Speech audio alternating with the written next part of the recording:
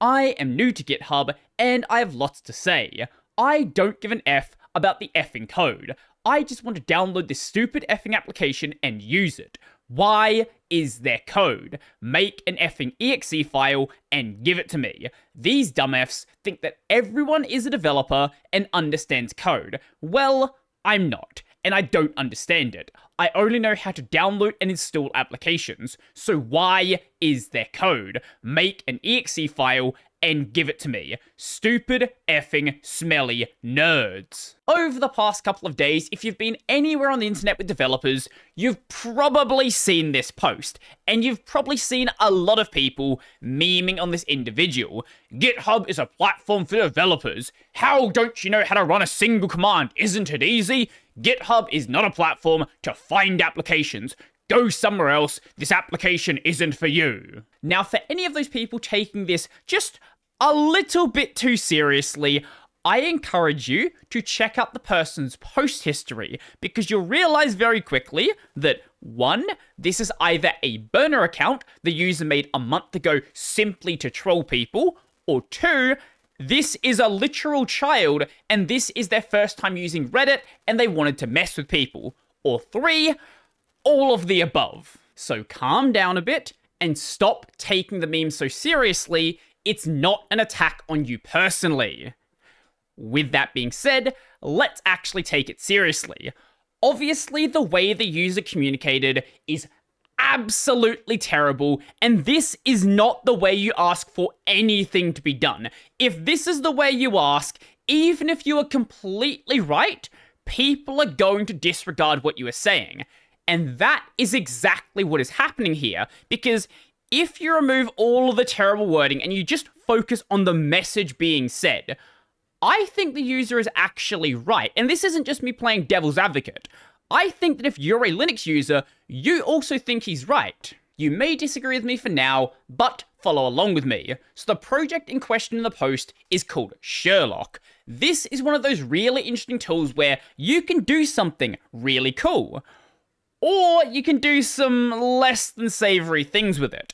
Basically what it does is let you search a bunch of social media platforms for a specific username. So you could use this to track down your old accounts. Maybe you had a username you used as a kid and you want to see where it was being used. Or it can be used to find accounts of people that maybe you want to go and harass. Obviously, please don't go and do that. Now, the way you install this, and this is why there was so much drama around it, is with this. You clone the repo, you cd into the directory, and then you run pip install on the requirements file to install the dependencies. That is all you do. Obviously, you probably want to chmod the script as well, but that is all you do. Realistically, you could do this in 2 commands. Just get rid of this and just put Sherlock here instead. This is not a difficult app to install. There's not a bunch of configuration you need to do. There's not some additional patches you need to install. There's not some weird like make commands you need to run that are not well documented whatsoever. This is it. And I get why with this specific example, people are mad, because this is also a CLI application. You need to have some basic terminal knowledge to even be able to use the application. If you don't feel comfortable writing a command into a terminal, you can't use the application because you need to run the command from a terminal. And I totally get it. However, let's stop focusing on the Python script example and talk about this in a more general sense. What if we have an app that is considerably more complex? What if it's something like MPV or VLC? Really popular video players that, honestly, I think you're probably going to be good using either one of these. Personally, I prefer MPV, but that is besides the point. So these applications, if you want to use them, are available as a binary, available as an exe or whatever the thing that macOS users is called. You can just download the file and run it. On Linux, it's going to be in basically every single package manager's repo. But let's say that wasn't the case. Let's imagine for a second that this GitHub or this GitLab are the only places that you can get access to this application, and they don't have these binaries available. Instead, the only way to get the application onto your system is to pull down the code and compile it. For the technical users that understand compilation and understand code, all of the information you need to compile these applications is available. On the MPV side, it's available in the README under the compilation section. On the VLC side, there is a separate wiki, and then in the building section, you have different building guides depending on what platform you're using. Say you're on Linux, for example, there is going to be information depending on which distro you're using, all the things you need to do here. Basically, everything you need to know is on this page, and you can work it out if you want to spend the time to work it out. But I think we'd all agree that the average user doesn't want to deal with this. Instead, they would rather just download the application and then just run it on their system. And I don't just mean the average Windows user. The average Linux user is in the exact same camp. The majority of applications you install on your system, you don't go and compile the code from source. Instead, you will install it from your package manager, whether that's with your distro package manager, whether that's with some sort of portable container solution like an app image, or something like a Flatpak or a Snap, or even if you're on a source-based distro like Gentoo. Even in that case, you generally don't concern yourself with how the application is being built outside of maybe passing in some GCC options. Instead, all of that build complexity is hidden behind a merge, and if you want to see it, you can. But you can install applications on Gentoo without ever seeing how the application is being built. Pretty much the only case where you actually care about how an application is being built on Linux is if you're going through Linux from scratch. And yeah, there are certainly people out there who are insane who do actually run Linux from scratch as their main primary system. But even on Linux from scratch, at some point, you probably want to install a package manager or just write your own package manager. At some point you realize, hey, maybe compiling everything myself, maybe dealing with all of this directly on my system just isn't worth the effort. And it's also completely understandable that a user wants absolutely nothing to do with the code. If you're not a developer and you have absolutely no interest in becoming one, or maybe you are a developer, but you're a Python dev or a JavaScript dev, and the application is written in C, C++, Rust, Fortran, just a language that is very, very different from the skill set you have, you could go and examine the code, and you're probably going to understand some of the basic similar concepts like, oh, this is a loop, this is an if statement, all of this sort of stuff. But without going and deeply analyzing the code, you're probably not going to have any understanding of what's actually going on. So you having the code there doesn't personally affect you. It's great the code is there for the people who want to access the code, the people who want to audit it, the people who want to modify it, all of that stuff. And that's what's great about open source.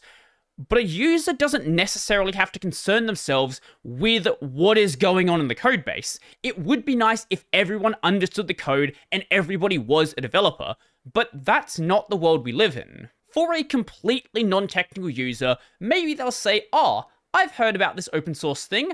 I guess it's free and I don't have to pay for it. And that's pretty much the extent of them caring about it being open source goes. Now, the main point of contention I've seen is GitHub is a development platform, and if you're going to be using it, you should be a developer, or at least have some sort of understanding of developer tooling.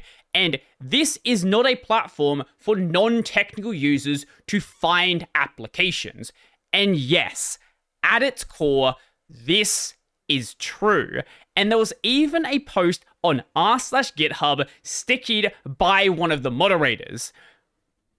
But once again, reality doesn't always line up with the way that people actually do things. From a couple of years back, do you guys remember the LTT Linux challenge? During this, I don't remember if it was Linus or Luke, but one of them needed some random script to fix an issue on their desktop. This script was only available on GitHub. In this case, yes, GitHub is being used as the development platform for this script. But it is also being used as the distribution platform, as this is the only place the script is being distributed. I don't know where this idea that GitHub is just a development platform came from. Even GitHub knows that's not just what they are. Yes, that is part of what they are, but why do you think they have things like the releases page? Why do you think they provide all of this build tooling so you can automatically generate binaries? They don't need to do that. they want to also be a distribution platform alongside being a development platform. They want to be this one place that you go to get everything you need for a project. They don't want you going to other websites to go and download the binary. They want to have you constantly staying on the site. And whether it's for a random script or some small application that hasn't been packaged anywhere, there is a lot of cases where the only place to find an application is on GitHub. It's not just a development platform, it is also used for distribution. And if you don't want it to be used for distribution, don't use it for distribution. Do your distribution through a separate website or start getting packages available or any of these other means that stop GitHub from being used to distribute the application. Once again, I totally understand people being annoyed with the way this post is being framed, the way things are being said, demanding for something to be done. No developer needs to go and make an external place to distribute the application. No developer even needs to make a binary for you. They can just put the source code out there with absolutely no README and just have it there. They are free to do that. However, if you are distributing the application through GitHub, you have to acknowledge the fact that you are not just using it as a development platform, this is also being used for distribution, and you may get people who are like, I don't know how to compile an application, I don't know how to install this, I don't know even what I'm doing here. That is going to happen. But this is not the way you ask for it to be resolved. But what do you think? Do you think this person has a point behind all of the terribly phrased wording of it? Or do you think, just get good, scrub, learn to code, whatever you want to say? Let me know down below. So if you like the video, go like the video. And if you really like the video and you want to become one of these amazing people over here, check out the Patreon Scrubs Libera Pay linked in the description down below. That's going to be it for me, and get good.